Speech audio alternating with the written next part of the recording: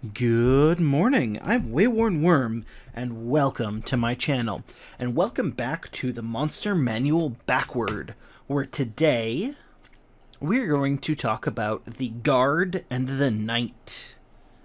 We're almost done with Appendix B. I think we only have 2 or 3 more episodes, so let's do this. So the Guard, medium humanoid, any race, any alignment. Decent armor class with a chain, shirt, and shield. Armor class of 16. 2d8 plus 2 hit points, which averages out to 11. 30 feet of speed. Plus 1 in strength, plus 1 dex. Well, it goes 13, 12, 12, 10, 11, 10. Skills are perception, with a passive perception of 12. Pretty good. Languages, any one language, usually common, and challenge 1/8. And they can do an attack with a spear, plus 3 to hit, range of 5 feet, or it can be thrown, d6 plus 1 piercing, averages to 4, or d8 plus 1 piercing if used with 2 hands to make a melee attack, which means they would have to drop their shield, which would lower their armor class to 14. Guards include members of a city watch, sentries in a citadel or fortified town, and the bodyguards of mercenaries and nobles. And how would I use them? Probably as described. I talk a little bit more about them in my Gladiator episode, which was last week's episode, where a guard can be used as a lower level gladiator, or a gladiator as a higher level guard.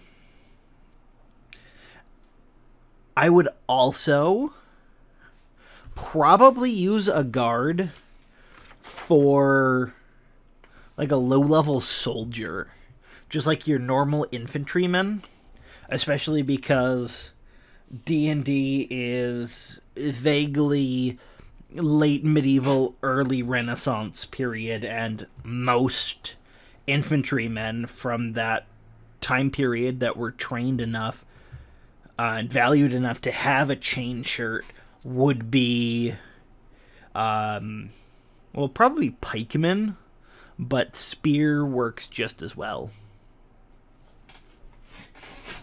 So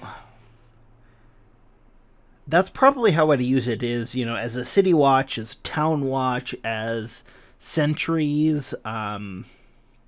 If merchants and nobles were traveling the countryside, they would have guards, maybe even a gladiator or two to be a high-level guard. And how would I go about changing them?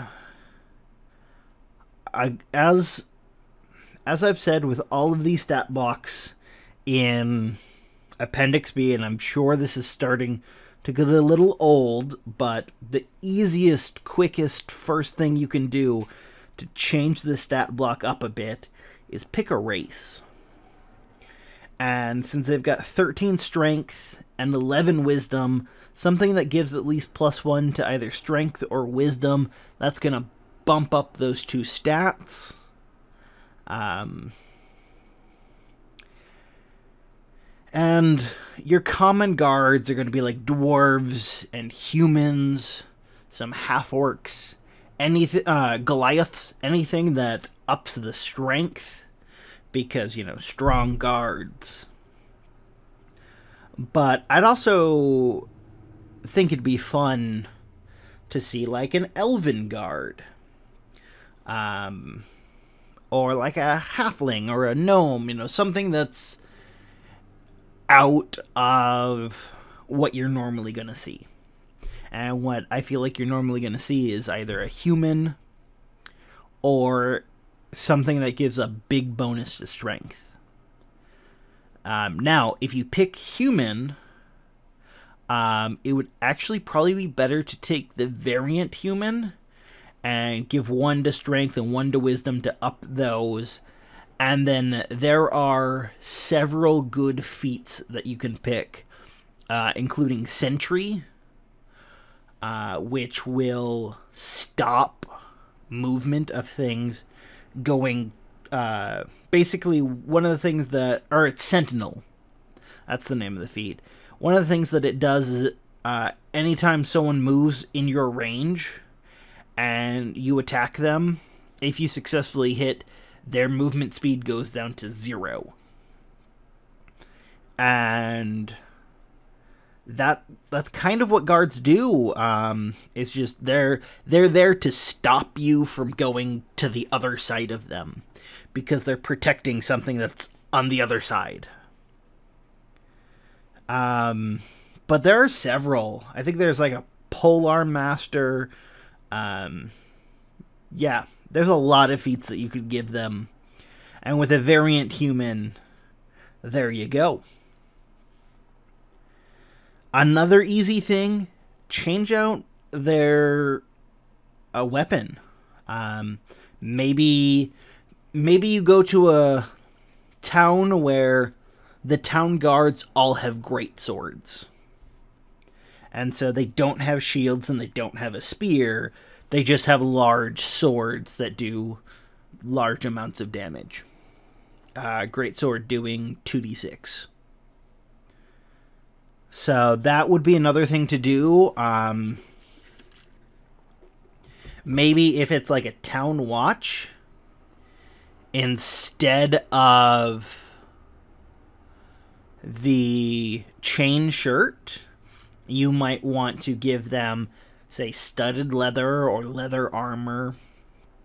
Something to show that this town isn't as rich. It's not as able to give good weaponry to its people. Or maybe you go the opposite way and, you know, in a massive citadel, all of the guards wear plate armor. So that's a fun thing that obviously changes their armor class. A guard with leather armor and a shield and a spear, I think that puts their armor class down at about 14. Take away their shield, it's going to put them at like 12 or 13. So that's going to be pretty easy to hit, especially with only 11 hit points. Those town guards are going to be very, very fragile. Whereas guards with shields in plate mail are going to have an armor class of like 20 or 21. And that's going to be really hard to hit. Especially because they're challenge level 1/8. By the time it's really easy for you to hit, you're probably going to hit one-hit kill them. By the time you get up to the levels where you can consistently hit a 20 or 21 armor class. So I feel like that's about all on the guard. Let us move on to our next thing, the knight.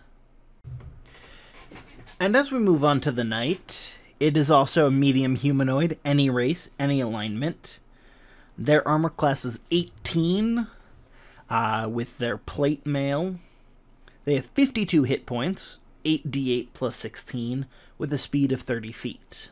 16 strength, 11 dexterity, 14 constitution, 11 intelligence, 11 wisdom, and 15 charisma. With saving throws in constitution and wisdom, a passive perception of 10. They speak any one language, usually common, and their challenge rating 3. They have the ability Brave. The knight has advantage on saving throws against being frightened. And they can make 2 melee attacks with a great sword, which has +5 to hit, reach of 5 feet, does 2d6 plus 3 slashing. They also have a heavy crossbow, +2 to hit, and it does 1d10 piercing damage. They also have the ability Leadership.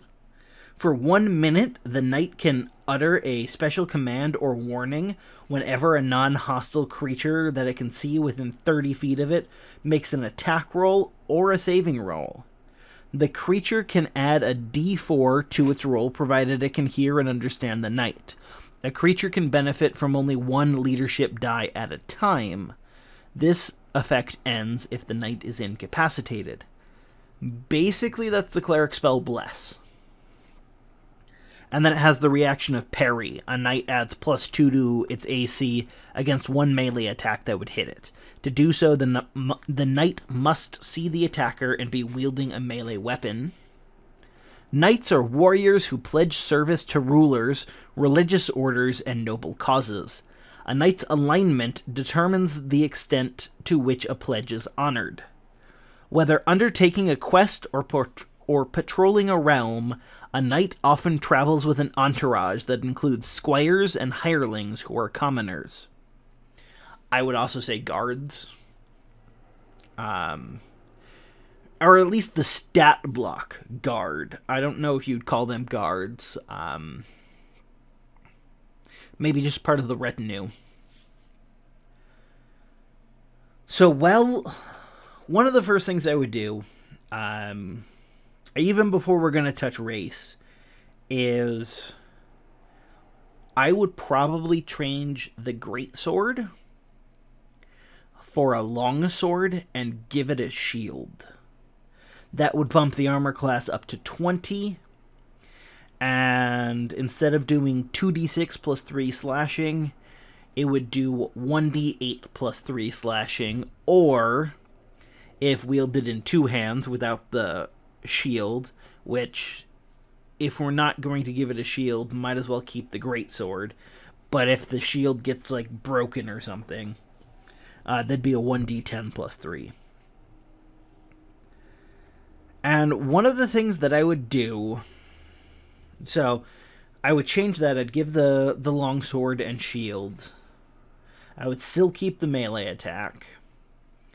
Again, pick a race. Since it's wearing plate armor, dexterity doesn't matter for the knight. So you don't, depending on if you're looking to make the knight as hard as you can, you wouldn't pick, say, an elf. But elf knights are a really cool idea. And I think that holds true for a lot of my suggestions on races, is there is the, you can pick the race that will optimize, that will make that stat block as hard as it can be. Or then there's the cool class idea. And sometimes those are the same choice. A lot of other times they're not. Because the cool class, or the cool race, is generally the kind that you don't often see. And you usually see the optimized classes, or the optimized races. So that's what I would do. Humans make a good knight, Goliaths, half-orcs, anything that gives strength. And then if I were to make a knight harder, I would give it ranks in Paladin. Or the fighter heading toward the champion. Or even Cavalier. That is something that is in, I believe, Xanathar's Guide to Everything. I know we're not really going with those other books, but it is an option. Also, your knight could be a samurai.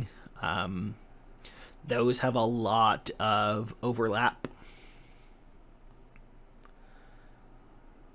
So that's really what I would do with a knight. How would I use it? Either in combat or as a low-level noble. which is historically what knights were. For alignment, there's a lot. So with almost all of these, you can pick any alignment, and that's going to change a lot of how you roleplay them. But I think the knight is one of the few that their alignment is really important to think about. Because, you know, your shining bastion of goodness that we like to portray knights in our fantasy literature, they're obviously lawful good. But there are also, you know, the lawful neutral knight is the knight who just, they will adhere to the law no matter what. And that's always interesting. Personally, I find that lawful neutral is one of the least well explored alignments. And then there's the lawful evil knight, which seeks power and is very ambitious, but does everything he does within the confines of the law, and is usually an oppressive tyrant, or works for an oppressive tyrant. And then there are, you know, you've got your neutral good knights, which there's an argument that can be made that most of King Arthur's knights were neutral good, especially the ones that went on the Grail quest, including Galahad, who found the Grail. And then there are your chaotic good knights, who usually fight against a system, which is kind of weird because all knights have pledged their service. But your chaotic good knight would be someone who is either a hedge knight, which is a knight that doesn't have land. They're also called knight errants. And maybe they're that, or maybe they pledged their service to what they thought was a good ideal, and then it later turned out that no, the person or organization that they pledged their service to is in fact evil, and now they're leading a rebellion against that. I don't really know if there'd be any chaotic neutral, or even true neutral knights. Although maybe like a true neutral knight would be someone like in Oath of the Ancients Paladin, something along those lines. And then if we go to chaotic evil, when I think most actual historical knights, I actually think of chaotic evil knights, where they're warlords and warriors, and they're out for glory and battle and conquest, and are, you know, might makes right, and not awesome people at all. Now, granted, I'm sure there are plenty of knights who actually lived up to the code of chivalry and all of that, but most knights that are talked about in history were not awesome people. Even ones like Richard the Lionheart, he made a very terrible king. He waged holy war, so we remember him as a good guy. And he had one of the best adversaries of all time in Saladin. So that's knights for you. Again, if you want to make them stronger, give them ranks of paladin. Pick an alignment and really think about what that alignment means. That's just good advice for any NPC, but I think it very much matters for the knight. So thank you for tuning in. Make sure you tune in tomorrow for the next episode of The Stolen Land. And tune in next Wednesday as we continue our way through the Monster Manual and we deal with the Scout and the Spy. Thank you.